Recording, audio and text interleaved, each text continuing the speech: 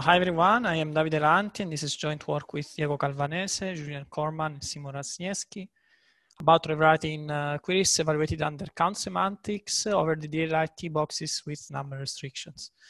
The setting is, as Quentin said in his previous talk, the one of ontology mediated query answering, where we have a user that accesses, at least he poses queries over an ontology, where this ontology is made of an A-box, which is a conceptual representation of a database, and well, the T-box is domain knowledge coming from certain application domain.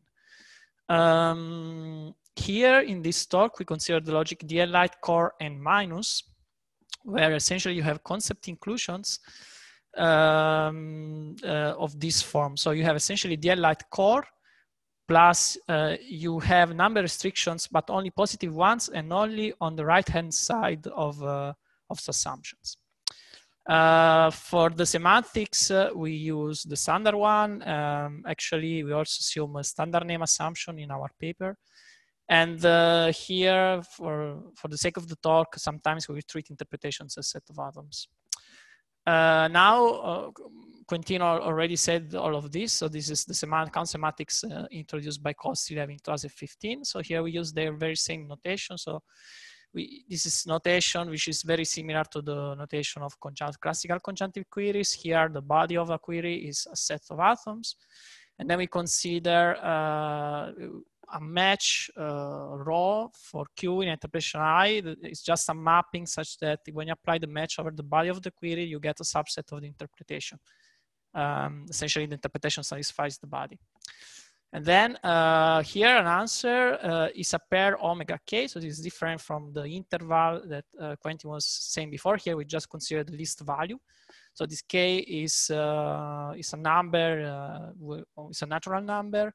And this means that there are k matches for Q in I that agree on the answer omega. So you can imagine this omega is the mapping of the distinguished or answered variables, and then this k matches somehow agree with this answer. And okay, by ans qi, we denote the set of answers to q over I. And now here the notion of certain answers is given a mapping omega and a knowledge base k, if k greater or equal than 1 is the smallest value such that omega k belongs to the answers of qi for some model I of k, then omega k is a certain answers to q over k. So this means essentially that there is no model I prime and number k prime such that I prime is also a model of k and k prime is strictly less than k. So this is what it means to be a certain answer. Here I have an example of all of this. So in T-box, for instance, we can express things like a small company has at least 10 employees.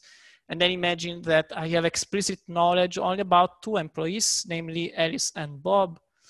And then I want to count the number of employees grouped by the companies. And here the answer, the certain answer would be my company 10, because I mean, under every model of the interpretation, I need to have at least 10 employees.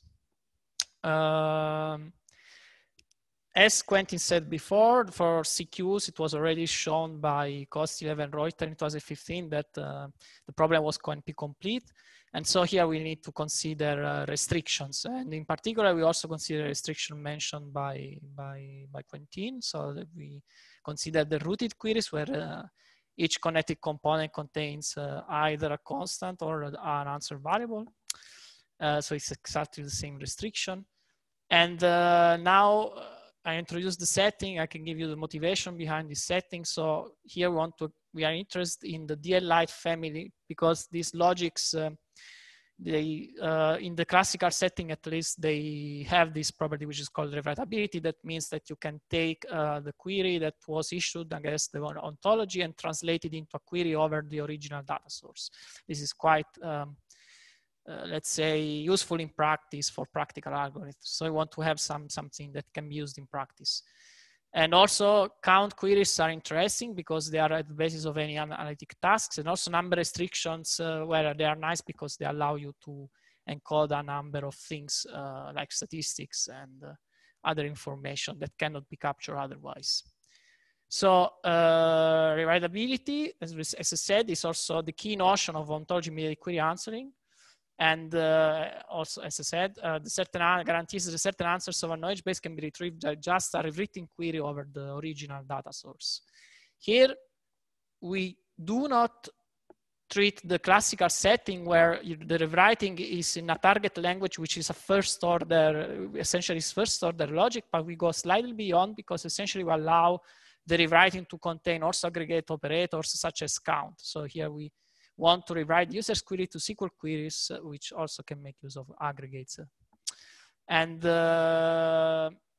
now we move towards rewritability. So a hint that rewriting could exist is the fact that there is a universal model, that is a model that allows you to retrieve the certain answers. This is the definition by Nicolau. And in Calvanese 2020, it has been shown that this logic, DL-Lite core and minus, is a universal model with respect to count over connected and rooted CQs. And the proof is that by showing that the cautious chase, that is the chase that does not add individuals blindly, let's say, is a universal model with respect to this problem. Now, the thing is that this algorithm is highly non-trivial, it's very complex, and it's also not practical. I will show you both of the things, why they are the case. So the first thing is why this is non-trivial. So imagine you have this knowledge base where I have an individual A, which belongs to class A, and this must have 3 P successors. And this is my input query. Here, the certain answer should be 3, because I have exact 3 P successors in the cautious chase. No, if I here apply this rule, then in the cautious chase I will have, sorry, here this is a typo, this should be P, not P2. And if I apply rewriting steps, so essentially I rewrite the atom P into an atom A and I get this query, then you can see that this query does have an answer over the A box because I have A of A over the A box. However, if I retrieve this match, then I need to count it twice because this can be extended into 3 different ways into the anonymous part of the model, which is given by the cautious chase. So I give this number 3 is what I call the anonymous contribution. And so this means that we have to create partitions and do lots of complex things and to ensure that this rewriting somehow is correct.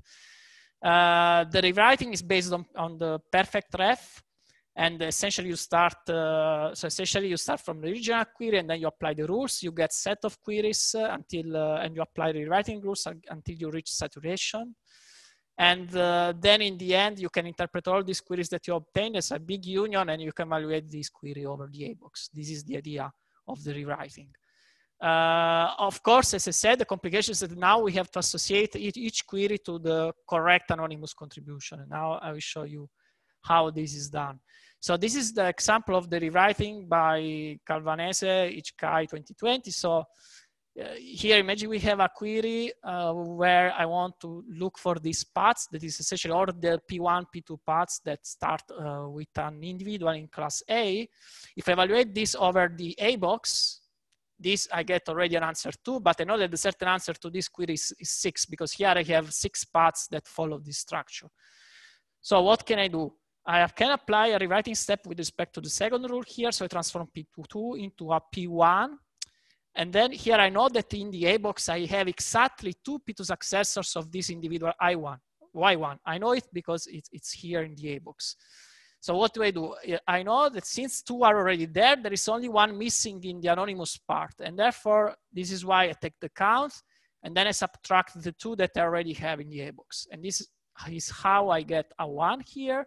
But of course, here I said, I know that there are exactly 2 in the A box, but in practice, I do not know. The rewriting algorithm doesn't know that there are exactly 2 individuals in the A box, and therefore it has to try all the possibilities. So for each number in between 0 and the number in the number restriction, you need to try all the possibilities. You need to generate essentially a subquery for that specific case.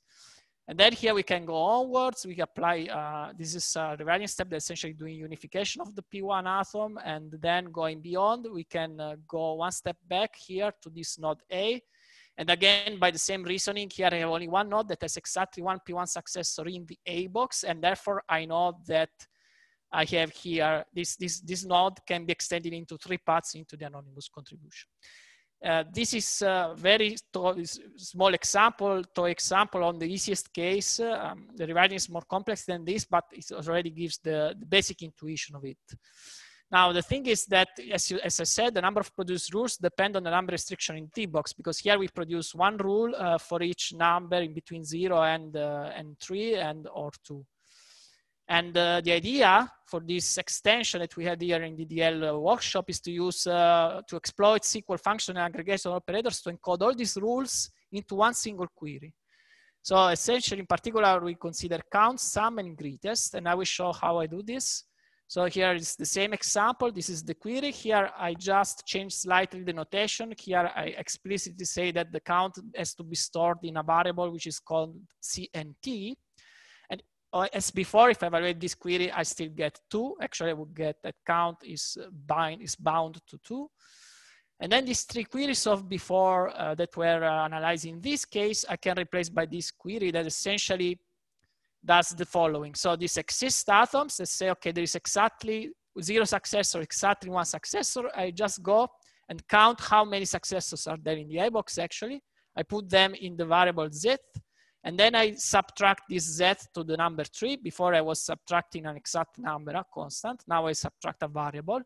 And of course I could go negative, therefore I have to use the greatest function. And then in the end I use a sum above because there might be several mappings that, and I need to sum all of them. And essentially this is the idea. So here if I evaluate this query, I still get a 1. And now this is a reduced step as before. So I unify these 2 atoms into the single atom P1. And then now I can apply another rule with respect to the first rule here in the TBox. And well, by applying the same reasoning, I can replace these 2 subqueries into one single subquery that consider both cases at the same time. So this means that this new rewriting now the size of the rewriting does not depend on the numbers encoded in the number restrictions. And this is nice because if the number restrictions are encoded in binary, then this means that this algorithm would be exponential in the size of the number restrictions in the TBox. And since these number restrictions might encode quantities that are quantities over the data, so it will not be a very practical result because they could be really huge in practice.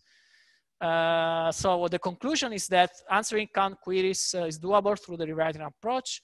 For connected rooted CQs and over DL-Lite core and minus ontology, this result can be extended to rooted CQs, also disconnected by doing the Cartesian product essentially of the answers. And then as opposed to Calvanese and others, the number of subqueries generated by our rewriting does not depend on the numbers occurring in the number restrictions in the TBox. The thing is that, okay, we have improved over that algorithm, but this doesn't mean that, we have a practical rewriting yet. I mean, to assess this, empirical studies are needed, and in practice, I would say, the rewriting is still very complex because now here I simplified a lot, but imagine here you have this, here is very clear because you have only one concept for only one subsumption for P2, but what if you have many of them for the same atom P2, and then in the iBox you need to do you have to explore all the cases, and essentially what you need to do there, you have to do an atomic decomposition on all the concepts that occur on the left-hand side of the subsumptions, and then explore all the situations. That is another complication of the algorithm, for instance. All of this is given by the fact that we need to compute these anonymous contributions because this, the paths could be extended in different ways into the anonymous part of the model. So yeah, my time is finished. Thank you.